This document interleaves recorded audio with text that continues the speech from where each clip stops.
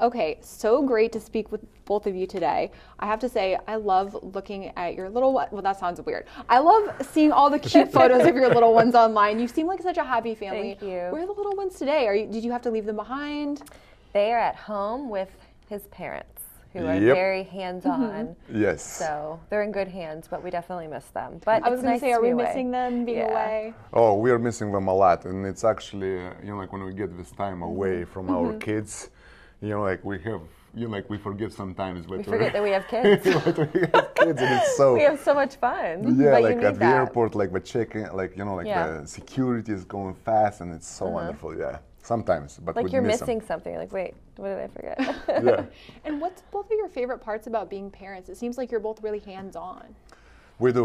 We spend a lot of time with our kids because I think like we prioritize like their lives. Obviously, like as parents, that's what we need to do. Everybody, and like I think the kids are actually recently Winston got very attached to me, and Elizabeth over here is getting a little bit jealous because she doesn't like when He's my little boy. But I just, really getting attached. it's really rewarding being a parent and just to know that those are your little babies that you created. It's just, there's no feeling like it. And it's Very just, proud of it. There's so much fun. And you can travel and like do whatever you want. You can snuggle with them. You can like make food for them. Yeah, and but it's also scary because it's like I'm raising these little humans. yeah, Don't they're mess growing it up so up. fast. For Yeah, sure. but we're here for the long run. That's it. Yeah. Yeah. Well, all your posts are so cute with them. So, Thank you. It's so great to see you both grow in that way. I was also going to ask, despite all the drama on the show, you both have really proved yourselves. You're both going so strong. What do you think is the key to your successful relationship? I mean, look, we're not going to say, but we have our, like. We have our fights. Yeah, we have Well, to that's every marriage, you know? everybody. Every marriage is that- hard. It Right. is hard. She says it's constant work. I say to her, listen, work is good, but you have to, like to make it as less as possible and just optimize it. I'm all about optimization. So We sometimes try- we butt heads hard. We don't speak with each other for a couple of days, and that's my method of treatment. But we make it a point to take those dates Yeah. and just try to stay in the honeymoon phase Yes. and just constantly date each other. I mean, we were best friends first, Yeah. so I feel like we just have to withhold that and just We're trying to do the Keep 7-7-7 rule. Every 7 days on a date. Every 7, like it's more like 7 months, but yeah. 7 Well, days. with kids, it's hard, I feel It like, is, probably. it's harder. Yeah. Easier said than done, but Yeah. we just always have to remind ourselves so the spark doesn't So burn out. the rule is like this: 7 days you're gonna date, 7 weeks you go like on a couple of days without the kids, and in seven like months you go on a vacation for a week without kids. So like that's how you survive, right? I'm still waiting for that vacation. We're working, okay? Now, you both have been on the franchise for a long time. What advice would you both give to some of the newer cast members? I know we have a bunch of new casts on the Before the 90 Days.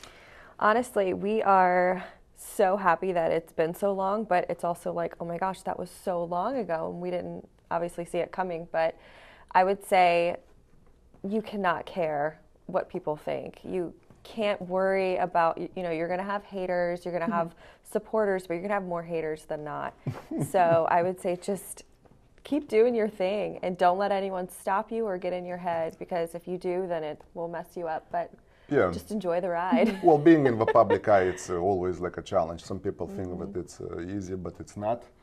You have to have thick skin for this because Yeah. like sometimes people can get to you.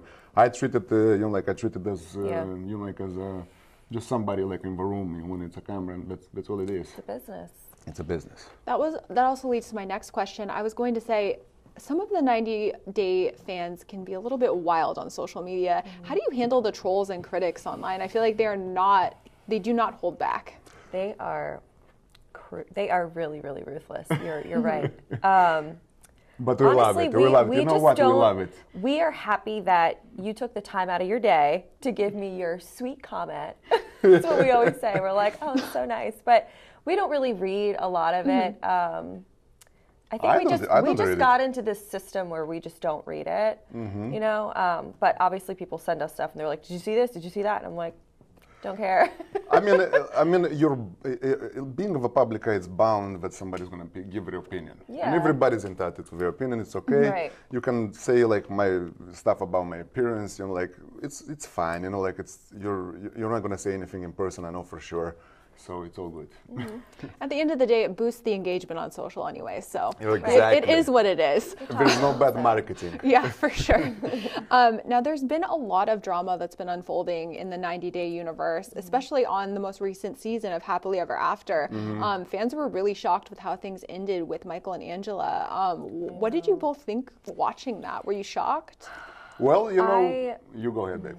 Actually, you have a stronger opinion on this than I do. Why don't you go ahead? Well, you know, I met Angela like a couple of times through all our journey on a franchise, but it was like 3 years ago when we had that HEA together, and I told her I was in the car, and I was like, listen, she was still trying to bring the to bring the husband into America, and I was like, listen, if he's gonna come here, I really expect him like not to. You know, like to stay with you. I was like, I just had a feeling. I was like, I've seen this before. I've seen it like there's a pattern over here, but he will not, you know, like he will not stay with you. Like, and she was like, no, I have to keep trying. She's like, and she's look, on her hard appearance outside, she's a sweet lady inside. Like she cries, you know, like she told me like, but she put like a house full of gifts for him, and she was like expecting, you know, like the. You know, I don't know, like what happened. You know, like I think they're, you know, like we're both at fault over there.